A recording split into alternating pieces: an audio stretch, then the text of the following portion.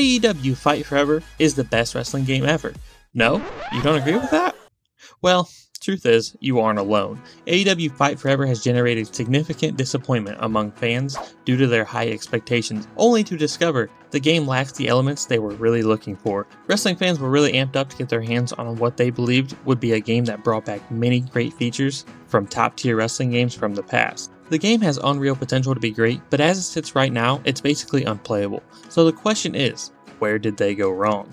Well, expectations were high, but unfortunately it fell short in one crucial aspect: depth. A major concern voiced by the community is the lack of depth in every single mode, and in today's virtual world, this is absolutely essential. It really feels like an opportunity missed, leaving players wishing for much more. Thousands of fans were excited to get their hands on a new wrestling game that brought a fresh taste to the wrestling community, and instead, what they ended up with is a game that lacks replayability.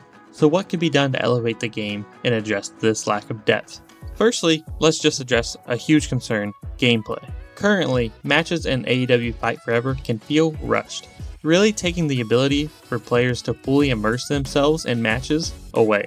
By extending the length of matches, it would create more opportunities for deeper storytelling and enhance things in the game that the developers actually did a really good job with. Something that could really go hand in hand with this is slowing down the momentum meter a little bit. Right now, the game has an overabundance of finishers and signatures that plagues it. This plays a huge factor in the matches being incredibly short. By implementing a system that slows down the speed that you gain momentum, it restores the significance of them, making each move more impactful. Another addition that a lot of players need is more options.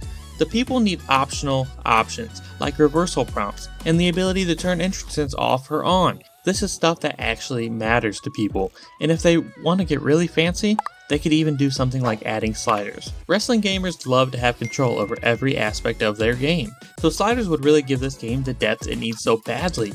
Another huge addition would be the introduction of community creations.